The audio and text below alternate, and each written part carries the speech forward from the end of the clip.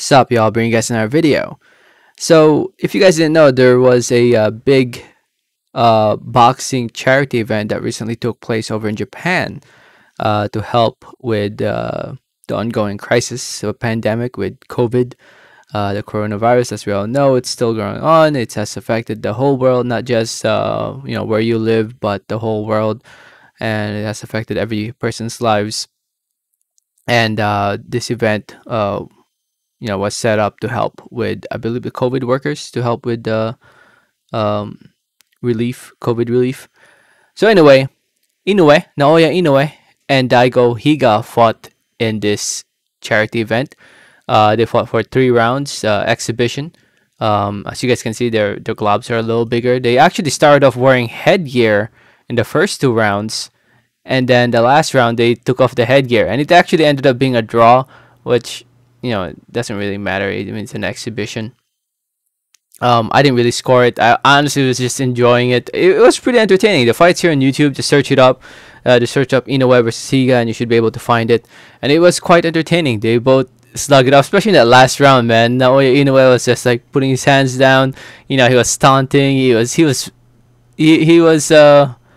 enjoying himself, and it's a good thing he didn't get cut, because Higa looked like he got busted up a little bit there. But Inoue, it's a good thing he didn't get cut or nothing like that. But it was pretty entertaining, and I thought it was a pretty cool event that they did something like this. It'd actually be pretty cool to see them if they're in an actual fight.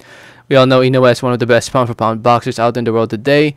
Like I said, thank goodness he didn't get injured in this one, because if he got injured, probably won't be seeing him fight till the later part of this year. But hopefully we see him soon in the near future. He's coming off a win against Jason Maloney. We haven't really heard much about him. He has a mandatory coming up. Who knows when that will happen? Hopefully soon, as soon as possible. Daigo Higa. Oh shit, he's 25 years old. I didn't know he was 25. He looks a little older than that. Only lost once against Christopher Rosales back in 2018. And now he's competing at 118 pounds, the same division as Naoya Inoue. So one of these days, they might eventually fight each other. Who knows? I mean, it looked like they were having some fun in there, and it looks like they would make for a great, entertaining fight. So why not? Why not? One day I would love to see them fight each other.